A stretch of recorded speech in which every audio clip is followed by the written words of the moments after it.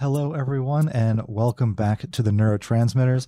So glad to have you here, and I'm very happy to be joined today by Dr. Anishee Undavia, a neuromuscular specialist and general neurologist at Penn Medicine Valley Forge.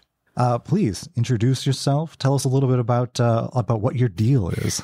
Hi, Michael. Thank you so much. I'm really excited to be here. Believe it or not, it's my first podcast, so this is new to me, but I'm really enthusiastic about just the opportunity to talk to you and maybe even an audience that is, full of med students that might be interested in neurology or junior residents that are kind of figuring out what their next step would be within the specialty and referring doctors or, any kind of audience that has curiosity about the field of neuromuscular medicine and what it's all about. I am currently faculty at Penn Medicine at one of their suburban sites called Valley Forge.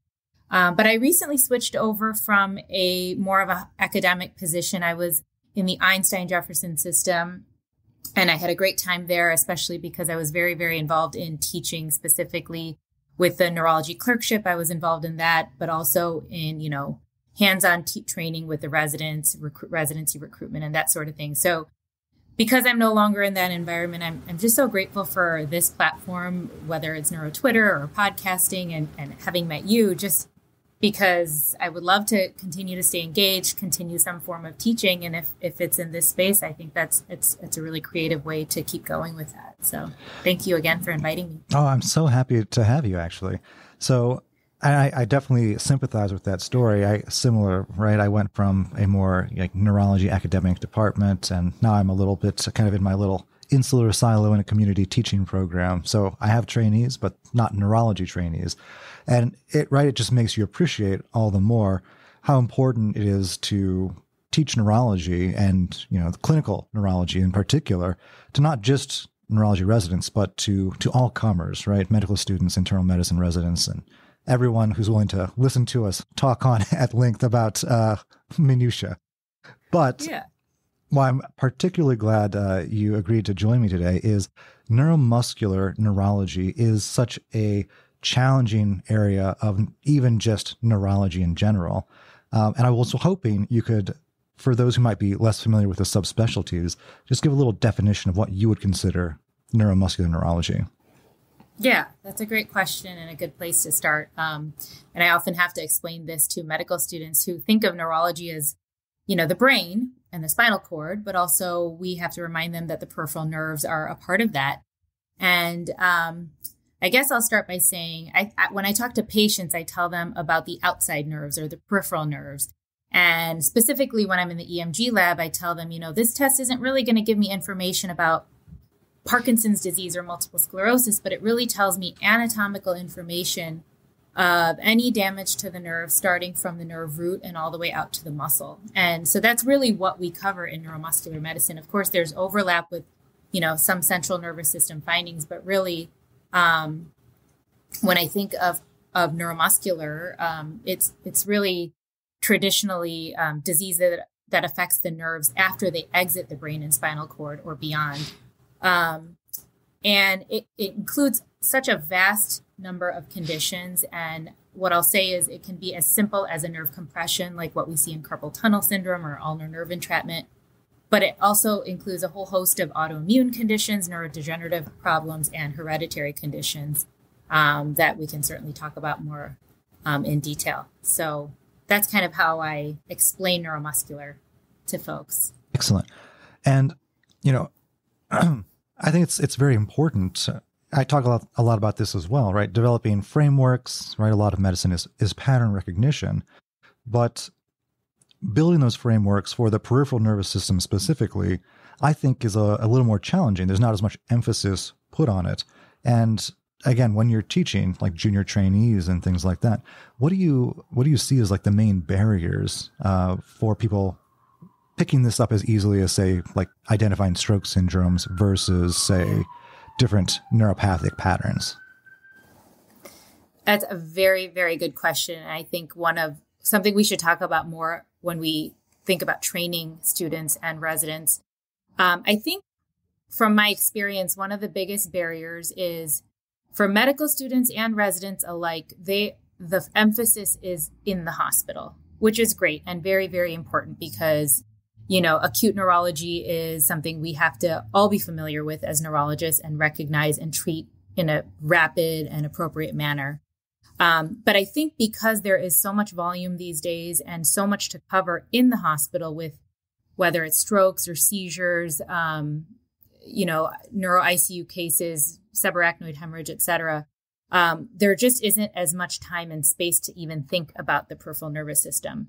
So I think that's one of the big barriers. I don't know if you've experienced that, but it's that not only do we not have time to think about it, but then when we want to open that door, there's so much that we want to turn away. And one funny thing I think is that because from med school, when you think of the peripheral nervous system, I feel like many of our minds go to the brachial plexus, which is like, I don't want to think about it. I failed that test. I memorized those branches 100 times. I can't keep going back. And it's obviously so much more than that. And it doesn't have to be as complex as what we think about. So I think that one of the barriers is just not opening that can of worms. And maybe we can overcome that by talking about it in a bit of a different way. What I have tried to do, because I went in my last position, I was both involved in neuromuscular teaching, but also general comprehensive neurology in the hospital and in resident clinic. So I would I'll give you an example. So let's say it was Saturday and we're rounding on our inpatient service and we have a stroke follow-up. Somebody who had a right internal capsule stroke came in with left-sided weakness. And the resident has done a great job seeing the patient, following up, and then we go to the bedside for routine rounding. And, things are kind of tucked away. The patient's doing well, waiting for rehab. But I'll notice some of them have atrophy. So I'll look down and I'll see that the patient looks fine. The exam is stable. The resident has said, the patient has 3 out of 5 strength in the left upper limb. And then I'll look at the hand and I'll see that the first dorsal interosseous is completely wasted away. We've seen this before, right? And I'll tell the resident, I'll just kind of look at with my eyes and kind of make eyes with them and have them look at the hand. And I'll say, what's that? And it throws them off guard a little bit. And I try to be not scary about it. And I'll say, especially if it's like a PGY2 resident, I'll be like, you might not know why that hand is weak, but try to take a guess. Do you think it's about the stroke? And, most of them will know, well, no, atrophy doesn't happen that acutely. And so it's probably not related to the stroke. But they didn't kind of push further. They said, okay, the stroke is fine and they're ready for rehab. And then they'll say, I don't know what that's from. I think it's one of the thenar or hypothenar muscles. They're not even sure which muscle it is. So then I'll kind of start asking questions in a non-confrontational way. And if they're wrong, I often say, well, I'm glad you said the wrong answer because now that I'm going to correct you, you might never get it wrong again. And I'll say, okay, well, that's the first dorsal interosseous. What nerve do you think innervates that muscle? And they'll think about it. And many of them get it right. They'll say the ulnar nerve, but some of them might say median. And, depending on their level of training, they might have no clue at all. And, okay, so we get to the ulnar nerve. And then I'll say, well, what branch of the plexus do you think that supplies the ulnar nerve? And then they'll think about that. And then I'll keep working my way back. And that 3 minutes is a lesson in and of itself. And I feel like that approach where it's not interrupting them too much, but hey, they had a minute to think about something that they might have not had on their mind. That patient has now taught them so much more than just that right lacunar stroke. You know what I mean? Mm-hmm. And so I kind of try to just catch them when I can and just fill their neuromuscular bucket with a little bit of information. And then the next time we see each other, it might be in resident clinic and we'll take it a step further from there. Right. That's kind of my approach. Another example is sometimes an inpatient will need an EMG and I'll really just try to encourage the resident to come down with the patient and observe the EMG and see, that puts the EMG in the context of their patient that they're looking after. And really it gives them a sense of ownership about the case and pushes them a little bit. So those are a few of my approaches. That's excellent. Yeah, it really emphasizes that extra step when there's a piece that doesn't fit, right? We have to ask ourselves why, and then unpack that a little bit. And I know, right? We've all been in the hospital, and things get busy, and right? It's not a quote unquote hospital problem, and it's easy certainly to brush that aside. And right, there's not a huge number of neuromuscular emergencies, although there are some. And certainly, I can see why a resident, especially if they're rushing through their pre-rounds, would miss a little bit of intrinsic hand atrophy in their stroke patient. Yeah. But exactly. But you bring up a good point, right? I remember myself as a third year medical student, right? I was on a PM&R rotation, right? So we're doing a lot of EMGs and things like that. And I must have drawn the brachial plexus like 100 times. And a month later, I couldn't have done it at all, right? It is one of those things where it's like, it's so abstract when you first learn it without clinically applying it. And, the instructor I had was okay, but let's just say he wasn't up to your standards, perhaps. So you're not applying it. Like, why am I looking at this muscle? Why am I looking at that muscle? Why this nerve? And kind of painting the picture, right? That neurologist, obviously, localization that would kind of unwrap the entire problem.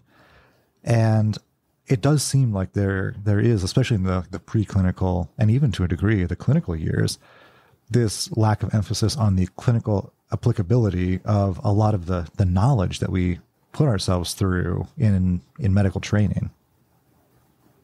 I totally agree with you. And it goes back to the idea of neurophobia versus neurophilia. And some of the things that we deal with have a very complex neuroanatomy or, a broad range of differentials that can be overwhelming. And I think it really depends on who's teaching it to you and how much they like what they're doing and how much they teach you rather than shame you. That happened to all of us, right? At some point in our training. Absolutely. And I might have shied, I don't even know, but maybe I shied away from certain fields because of that shaming versus leading myself into one because I saw an attending who loved what they did and wanted me to love it just as much as they did. So I do think that's a big part of it in any subspecialty, but specifically neuromuscular, which, you can easily turn someone away and say, I never want to think about the peripheral nervous system again. So I think that's very true. And in fact, I remember in that one specific case with the FDI atrophy, I think by Sunday, the resident was like, oh, by the way, I talked to the patient's wife and she said that he has had a long history of neck pain and had some, surgical considerations for cervical radiculopathy. And that kind of put it all into context for them. And I think that wraps it up. They don't have to do much more. It's not like it's going to change the patient's course, but at least that bucket is filled with that knowledge and they can come back to that if it happens again. And I think that's really important. That's excellent. So, you brought up a good point, right? So not everyone goes into neurology, obviously, from medical school. And then even amongst neurologists, I would say it's a minority of people who go into neuromuscular subspecialty. So what was it in your training and your experiences that brought you down that pathway? That's actually, it wasn't a little bit of an interesting journey, I guess. When I was in residency and everyone was thinking about their stroke fellowship or movement disorders, I actually didn't really know. I loved the whole breadth of neurology, but, a lot of people went for a fellowship. So I decided to do neurophys, thinking it would give me some added skills and procedural base to do EEG and EMG, so I went on to do that. But it wasn't till I was in that fellowship where I was exposed to the breadth of neuromuscular. I actually didn't really even know that we're the ones who, diagnose and treat these rare muscular dystrophies or genetic conditions. I kind of knew, but I didn't know that there are these places all over the country that collect very interesting, like MDA clinic or ALS clinic. I guess maybe when I was in training, it was the beginning of a lot of that stuff. But I got exposure as a neurophys fellow when I was on the EMG half of things to see these specialized clinics where I saw more, Duchenne muscular dystrophy or congenital myopathies such as, Bethlem and Ulrich's myopathy that you would never see in your career unless you were specifically attending in these clinics or rotating on these clinics. So that really interested me. I didn't even know that it existed. So when I was in neurophys, I was also, I guess, kind of not ready to grow up and get a real job. So I talked to the neuromuscular people there and I said, hey, I'd really like to stay and do more of neuromuscular training. Neurophys is really focused on EMG. And that's another misconception that maybe residents and students might think neuromuscular means EMG, but it is really so much more than that. One of my neuromuscular attendings used to say EMG has its limitations. It's not an end all be all, and there's so much more now. So I ended up doing 2 years of fellowship, 1 year in neurophys where I did EEG training and EMG training, and then a special year in neuromuscular where I got to really get a lot of experience with muscular dystrophy. A lot of my specific fellowship was focused on muscle. So I got a lot of muscular dystrophy, inflammatory myopathies. I know other centers are focused on neuropathy. And so even that is getting more and more specialized and separated. But yeah, that was kind of my journey, is that I don't think unless you see it, you don't know it exists. And it opened up my eyes to what's out there and what you can do for people. Yeah. I was a neurophys fellow as well, but I was more on the epilepsy side of things. And, but I spent some time with the neuromuscular attendings, and you're absolutely right, especially like the child neurology, neuromuscular attendings, just all these disorders that, you read like a paragraph about as you're studying for boards, but you may never have seen in your entire career. And yeah, it's one of those things where like the entire breadth of neurology is so vast. It feels like the body of knowledge is nearly impossible to stay on top of anymore. And it's accelerating at such a fast pace.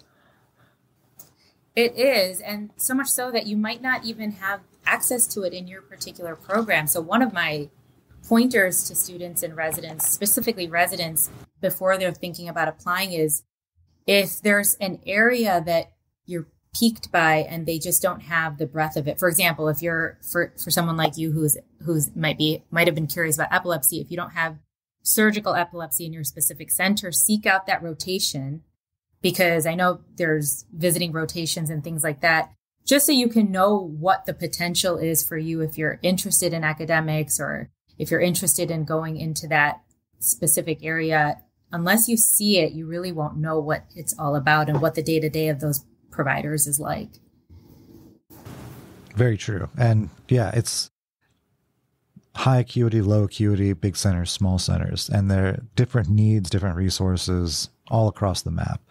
It's it is interesting, right? We have all these like ACGME certifications for programs, but in reality, there's still quite a lot of variability from place to place and even region to region. But definitely. But I think there's still some commonalities when we get kind of down to the fundamentals.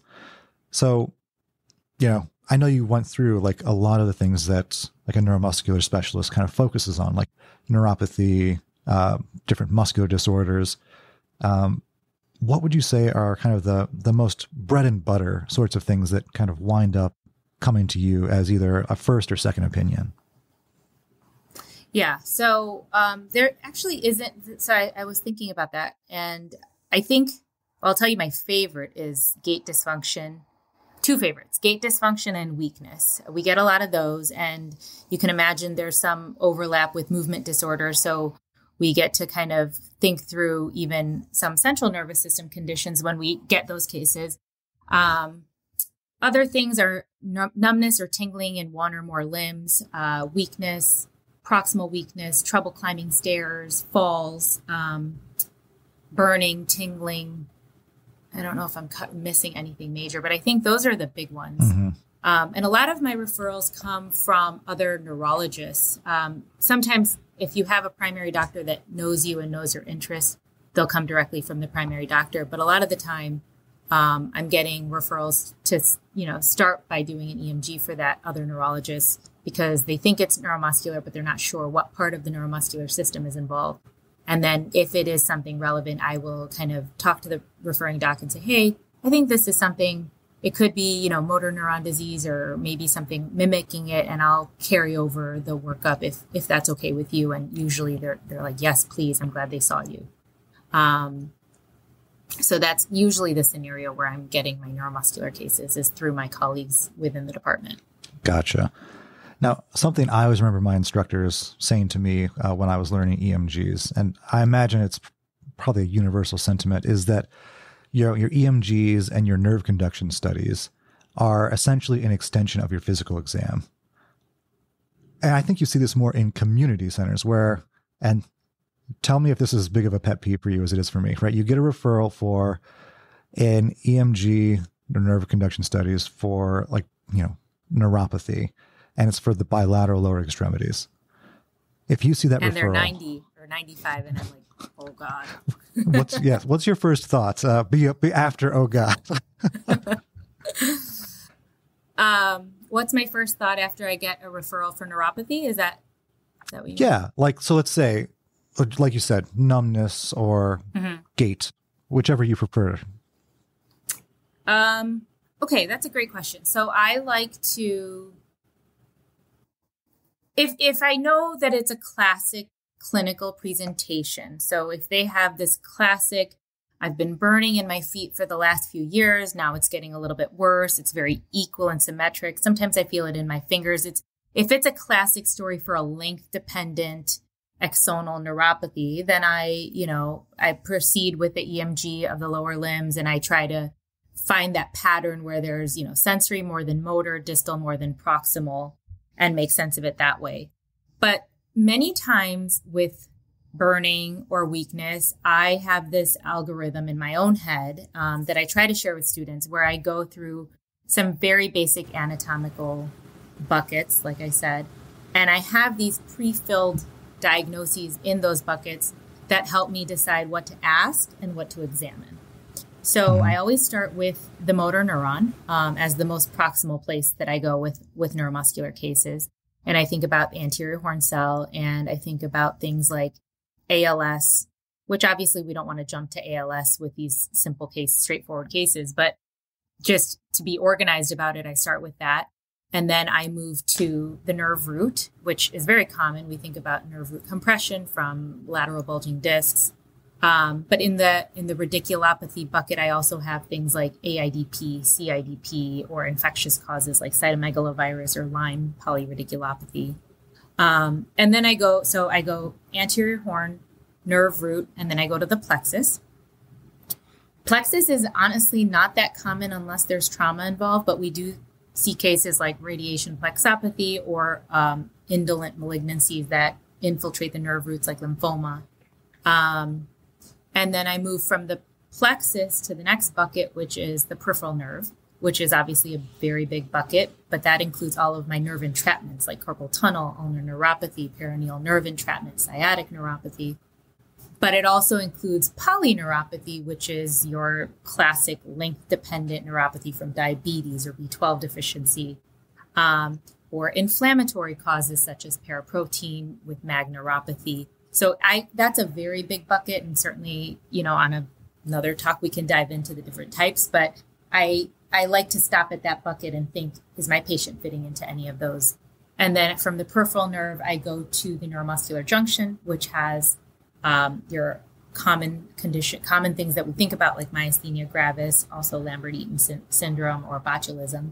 And then finally, I end with the muscle, which also a very broad and interesting bucket, which can be simple things like a statin myopathy or thyroid-induced myopathy, or something complex like a necrotizing myopathy, which is an autoimmune sequelae of statin use, or hereditary things like muscular dystrophy, congenital myopathy, etc. So it's a lot, and hopefully that's not overwhelming, but I always encourage students and residents to go back to motor neuron, root, plexus, nerve, neuromuscular junction, and muscle. And whenever I'm in resident clinic and a resident comes and says they take this fantastic history because they're great at that, and then we get to the exam and they're like, I don't know what it is. And so then I always go through this exercise and I have them fill in the buckets themselves. And that's them building their own knowledge framework, whether it's for their boards or for their future practice. Where do these conditions fit in? And what can I ask or examine to kind of hone in on it? And then we move on to what diagnostics will serve that differential. Right. One phrase, one of my attendings in residency, she was always full of pithy phrases. And she would always say, like, Yes. Like what company does it keep, right? Referring to the symptoms. Like what else is there? What's around it? Right? Everything in medicine and neurology in particular, very contextual. Right. So like, right, someone comes in, like you were saying, with brain in the feet. Well, like, is there that atrophy? Is there evidence of motor involvement? Are there autonomic symptoms as well, right? Yeah, or associated weakness. Exactly. So like, and that helps refine which buckets you're going to focus your attention on, right?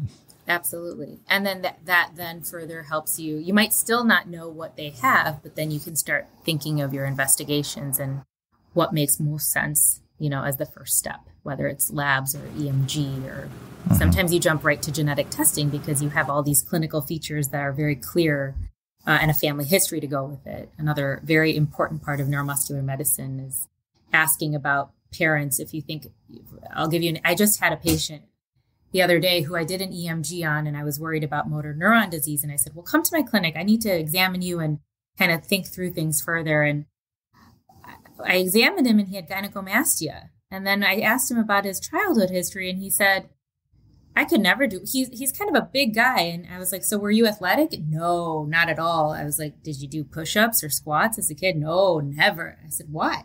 I couldn't do them. Why not? I just couldn't, like there was really no good explanation.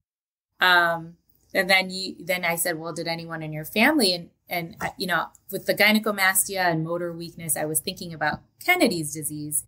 And that's an X-linked disease. And if you know that, then you know to not just ask about mom and dad, but mom's brothers. Turns out he had like 6 uncles on his mom's side. Many of them were estranged, so we couldn't get information. But, you wonder, were they, wheelchair for unexplained reasons, or did they need a walker in their 40s? All that ancillary information can really be helpful in pinpointing the next diagnostic test you do and avoid calling things ALS that are not ALS, Right. I remember when I was a fellow, I had a consult for muscular dystrophy. It was in an older gentleman, like in his, late 60s, early 70s. And, you go in and like you said, right, you're examining, he's got diffuse atrophy, arms and legs. Obviously this is very late stage in his life. And, you examine, he has sensory changes, right? So obviously that doesn't really fit, but he'd been told all his life for decades that he had muscular dystrophy. And then fortunately his kids and his grandkids are all visiting him in the hospital at the time I'm doing this consult. I look at his feet, right? He has Charcot feet. And so I ask, hey, can I look at all your guys' feet? Yeah, that's the best.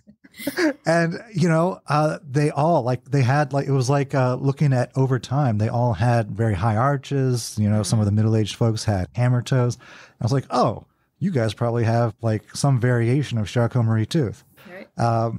And it was one of those things, right, where it's like, it's not a fancy test. It's not anything beyond just asking questions and talking to people and just putting the pieces together. It's one of those things where you're just like, oh, the light just shines over your head. The aha moments we all live for in neurology. Right. Because I mean, that's been a few years now, but that experience will live with me forever. Yeah, definitely. I had something similar with FSHD, which, many students and residents don't ever see. But I think the guy, if I remember correctly, the guy came in for pain. He had back pain and symptoms of lumbar radiculopathy, but then we examined him and he clearly had facial weakness. He had scapular winging and, this proximal atrophy, this double hump that we see with deltoid sparing and the rising of the trapezius from the scapular winging. Anyway, he was with his mother, and his mother had no health issues, but she was sitting there with this like downturned smile. And you might not notice it, but then when we ask her, she also had some mild facial weakness. And it's so funny how like those little encounters can, when you lean in as a neurologist, because what we're supposed to observe and ask these questions, and you can elicit so much information without doing a single lab test or, nerve test or whatever it is. I know. I always feel slightly, I haven't shaken it yet, slightly awkward when I have to ask someone's like, with like some sort of facial, I hesitate to use the word abnormality, but it's like, has your face always looked like that? You know, it's one of those things where you try and find the polite way to say it. I don't know. Have you come across any phrases that work particularly well for? I would never say it, but I've had patients say, I've always had RBF, and I'm not going to spell out what that means. Yes. I don't know if you've heard of that, but they'll Yes. tell me that straight up. That's just how my face is. No, I think if you show that you're trying to help them and understand, no one's really gotten offended. I'll just say, you know what, as neurologists, we pay attention to these things. And I noticed that yours is down. Has it always been like that? Do you have a license photo that I can look at? You know, obviously that Yes, sometimes we do that for hemiparesis, but you could also do it Right. for facial diplegia. So Excellent. yeah. So, so obviously, you know, we're a couple neurologists shooting the breeze. We like to talk about the esoterica of neurology, but you know, a lot of times, you know, there are people out there maybe 50, 100 miles away from the nearest neurology, even here in the U.S. And for the primary care docs in the audience, how should they approach, let's say, neuropathy? Like someone comes in, they got the numbness and the tingling, EMGs, labs, where do we go? Yeah, that is a very, very good question. And I think a hard question, because we neurologists bark when too much is done and we bark when not enough is done. You know, it goes both ways. I don't know. I kind of am in the boat of, I'll see anyone that you're not sure. I'll just see them. And I'd rather, if they're not sure, I hate recommending tests without having seen the patient myself. I don't know. It just feels wasteful sometimes. But of course, for the run-of-the-mill length-dependent neuropathies, we almost always screen for B12, and it's very valuable. A lot of the times it's low normal, and just supplementing it can make a big difference in the symptoms. TSH is controversial. I've never seen it actually help me or pick up, you know, a treatable case. So I think a lot of people are putting that one out the door, unless they have metabolic syndrome and it might be relevant to their case. A1C can be helpful if they haven't been going to a PCP regularly as a first time.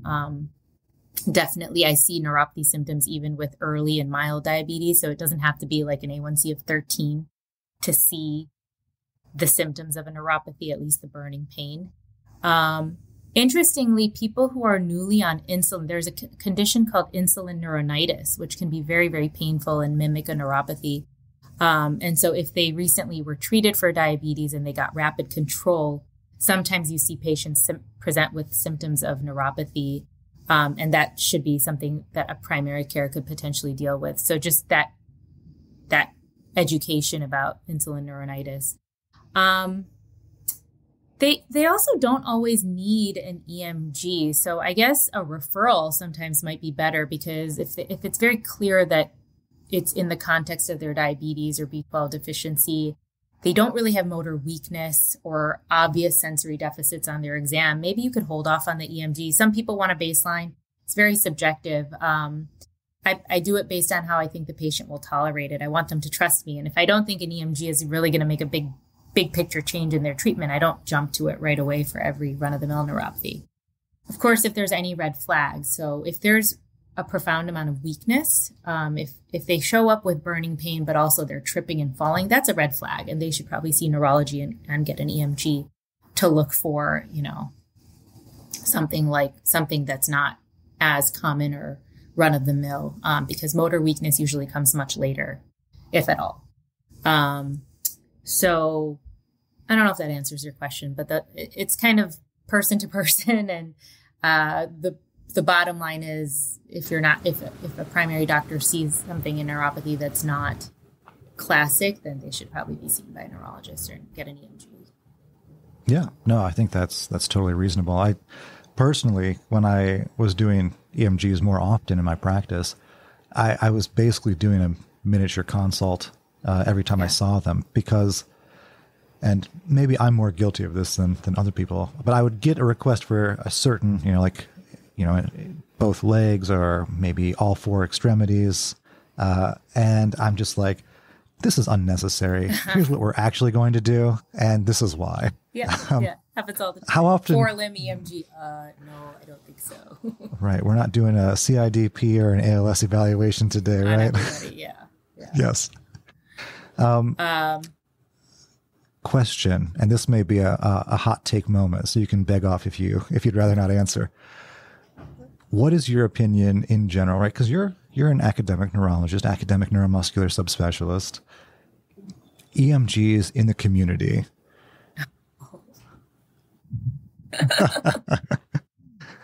What is going on? I don't know. I don't want to make assumptions. I don't think everybody should be doing EMGs without the proper training. Definitely, I collaborate a lot with my PM&R colleagues who do a good amount of them, and I think that's really great. But I don't know. I've seen. I don't want to get in trouble with what I have to say about it. Actually, I've seen all. I'll say something. I mean, there's a lot of garbage EMGs out there. So thank you. And I remember. I think I was a second or third year medical student around the time, but I was talking with a doctor, and EMG reimbursement got slashed by a significant margin.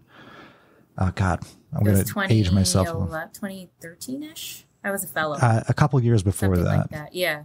Well, I probably got cut again, but the big one was a little bit before that. And I'm just like, well, yeah, right. It's obvious when you think about it in the context of the greater, system. For our international listeners, right? This is a U.S. thing where Medicare, Medicaid services determines how much you get paid for a service, and basically said too many EMGs are being done, which suggests that they're likely being done inappropriately. And you see that for a number of procedures over the years. It's not always the case. Sometimes it's just the government being the government. But in this case, I think they were probably in the right, in as much as we have too many doctors doing too many low-quality studies. And I remember in my former practice, there was a guy in the area who would do like 15 EMGs in a day, sometimes more than that. Mm-hmm. And I would get these reports, and I'm like, this is because I would get a referral for like a myopathy. Mm-hmm. And you have to repeat it. Well, no, I would get the patient referred to me as a consult first, mm-hmm. But you are correct, right? So I see the person as like, well, you don't have any clinical signs of a myopathy. Yep. And so it is, right? There's a certain subjectivity to EMG, quote unquote. Very much. Yeah, it does matter who's doing it and who's. I totally agree with you. I didn't want to say it, and I'm thankful that you said that there are a lot of garbage EMGs out there being done by people who really don't know how to. You can't just take one nerve that's a little slow and say the patient has AIDP or CIDP. You just can't. There's a demyelinating range. There's a clinical phenotype that goes with it that would make sense. There's a lot of technical pitfalls. So you need the person doing it to take the patient into consideration when you're making an interpretation. I mean, the median nerve, for example, in carpal tunnel, it could be so bad looking with a normal muscle. And it's just because they have anatomical variation. And it's like some kind of Martin Gruber or Rishi Kanu anastomosis, and you get them to say, oh, well, they have a severe carpal tunnel. They go get carpal tunnel surgery, for minimal symptoms or other symptoms that they're having. And you get in a lot of trouble. We see a lot of or spine surgery, for example. We've seen cases like that. And so, yes, I think that training matters and what you're doing the test for matters. And appropriate referral makes sense. It's also a painful test. So to have to go through it 2 or 3 times before you get on the right track, that's unfortunate. Right. Especially, and I'm sure you've encountered this, right? As the second opinion neurologist, is that, it's like, well, why do I need to repeat that study? I already had that study done.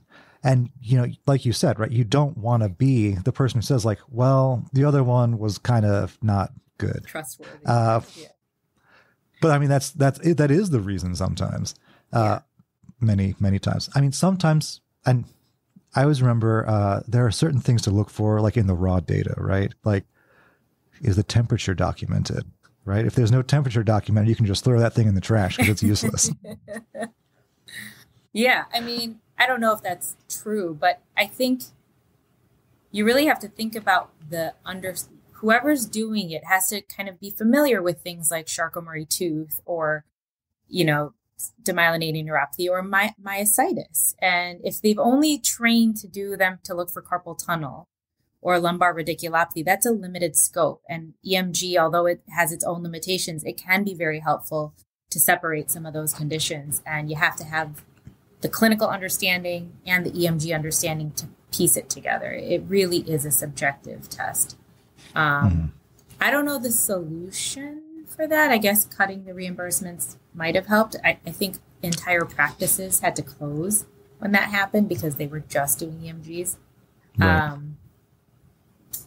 Yeah. And a lot of the time I'll get the referral for the EMG from a primary doctor or a podiatrist, and it's either straightforward or it's much more complex, and I bring them into the clinic as like a formal evaluation, and then they become a neurology patient. Yeah. Oh, man. So you bring up another. I'm just remembering a conversation I had with a podiatrist, a friend, not in the last few years, and it was about tarsal tunnel syndrome. Oh, another hot topic. Sorry, I'll stop bringing up controversial topics. No, please. It's great. And it's one of those things where it's like, I remember one of my attendings, he was an older gentleman, and I believe his exact words were, "I've never diagnosed tarsal tunnel syndrome." Yeah. I have gotten those referrals, and, people have pain on the medial side of their ankle sometimes. And so I'll kind of open up my Preston and Shapiro, which is the kind of neuromuscular Bible, or at least EMG Bible, I should say, and needle some of the muscles that they recommend. I'll do all the appropriate tests. The problem is there's a lot of wear and so when you put the needle in some of those intrinsic foot muscles, you're listening for denervation or chronic reinnervation, and it can be obscured by the fact that, especially if they're older, there's so much wear and tear from walking and stomping that it might be a very non-specific finding, and it might not get you the answer. That's where I'm starting to lean on neuromuscular ultrasound or imaging of other kinds to really, because there was only one time that we picked up an Ewing sarcoma in the ankle after someone was referred for tarsal tunnel evaluation. And there were some abnormalities, but I didn't make any conclusions from the EMG. I said, please do direct imaging. And that's how that came about. So you can certainly have compression at that site. I just don't know if the EMG is very diagnostic necessarily in that. That's a more equitable statement than mine. Now you bring up something very interesting and something I unfortunately don't have very much experience with, which is neuromuscular ultrasound, which I know has been kind of the hot field for several years now. What's that looking like? How's it being used in practice? And what do you think kind of future directions are looking like for it? Okay, so I will preface it by saying I don't do neuromuscular ultrasound, nor do I have much training in it, but more than a few workshops at the national meetings when they're available, I'll go in and try to localize the nerve. But as I've said many times, just in our conversation, EMG can be limited, and it's especially limited when people have more than one thing going on. For example, if they have a cervical radiculopathy at C8T1, but also a carpal tunnel, and you don't know which one is the culprit at that time for their actual symptoms. That's just an example. Or if they have an ulnar compression, but you can't quite localize it because it's so severe, meaning there's no responses on the EMG, and they could have a double crush syndrome. So I think that ultrasound can be really useful for the mononeuropathies because you can measure the circumference of the nerve typically when it is enlarged or swollen over a certain size. It can be quite specific. That's kind of where I have referred patients for ultrasound, is for those circumstances when I can't tell because they have multiple neuromuscular things or multiple areas of compression. how to localize it. I think it has a place for sure, and I hope that it becomes more, more readily available in the community. But yeah, that's kind of my take on neuromuscular ultrasound. No, that's excellent. Yeah, it's definitely on my bucket list to see if I can get into some of those workshops as well. Mm-hmm. It's certainly less painful than an EMG, right? Yeah, it is less. I think you often need both. I'm rarely seeing that an ultrasound alone can make the treatment, get us to the treatment versus an EMG alone, usually in conjunction. Kind of like a CTA and a carotid ultrasound. You kind of need both, one for the velocity and one for the actual 2D or 3D images. Fair enough. So for people, because now I remember, and I don't know if this is typical or not, there was a PM&R resident who had actually started a neuromuscular fellowship. At the time that I was an outgoing fellow, they were an incoming fellow. And is neuromuscular open to neurology and PM&R? Are there any other specialties that do neuromuscular medicine? Yeah.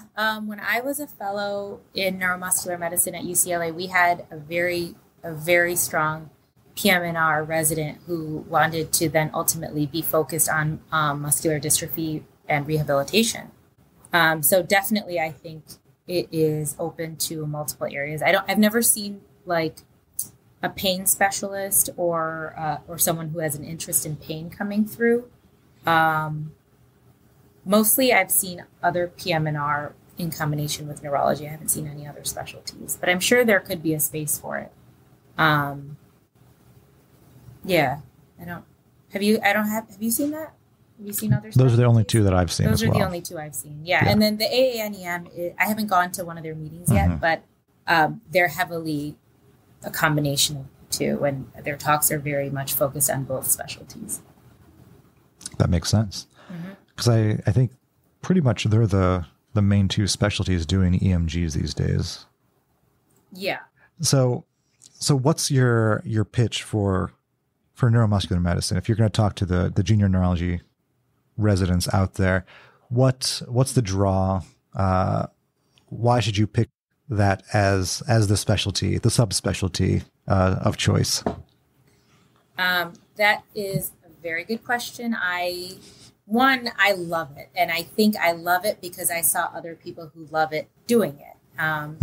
I think that it is really fun to think through those buckets that we talked about, anywhere from the root to the muscle. And I had a lot of those aha moments at the bedside. And so my message to students, I would say when you're on your clerkship, try to seek out the neurodiagnostics lab and catch a couple of EMGs because it's not always built into the curriculum. Just to know what it is, even for your shelf exam, they almost always ask about lumbar radiculopathy or cervical radiculopathy. And so that can really give a visual to what looking for those cases means.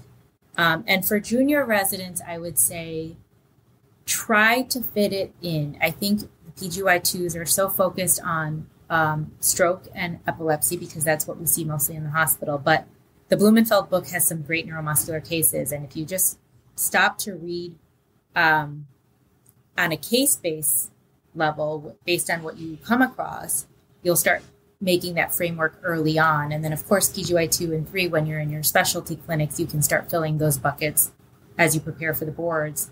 But if you're interested that you might want to do it, I would definitely go and rotate. If your institution doesn't have an ALS clinic or a myasthenia clinic or a muscular dystrophy clinic, try to get some experience so you can really see what that's all about, because that nothing replaces the visual of seeing those patients, examining them, coming to an anatomical diagnosis, and then discussing some of their rehab needs. We didn't really talk about genetics today, but we are scratching the surface now. There are treatments for conditions like SMA, Duchenne muscular dystrophy. And so it's going to be more and more important for residents to actually learn about them and be able to pick out those cases to at least refer appropriately for neuromuscular so they can get the benefit of those treatments.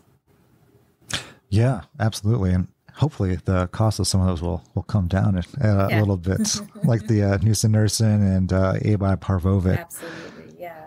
It is ungodly expensive, but I believe are the single most expensive medications in existence right now. Yeah. I think you had a really good podcast about the cost of medicine. I think it was on neurotransmitters. I was listening to it. Yeah. One of my friends and I were talking about MS medications. Yeah, that was really helpful. I think that's important too for perspective, for when we treat these patients, especially yes. Yeah, no, like rare disease. I know I'm veering slightly. It's what I do. But I remember one of my attendings had probably like 6 to 10 Lambert-Eaton patients.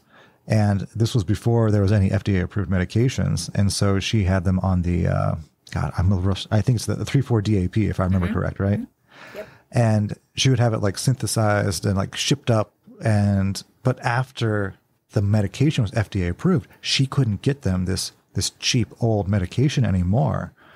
And so then they're like on the hook for this like stupidly expensive medication because there's no other options that are even being made anymore. Yeah. So what, they had to like get on the phone with the insurance company and explain? Yeah. Like they had to go on this like prescription brand name. Yeah. That's a bummer. My experience with that, I just get on the phone. I do whatever I need to do to get on the phone the struggle I've had. It's not exactly in that realm, but in people with necrotizing myopathy from HMGCR antibodies, you'll come across so much literature that says IVIG helps, IVIG helps, IVIG helps, and it's not technically approved for that, but all the experts around the country are using it, and that's what they recommend first line.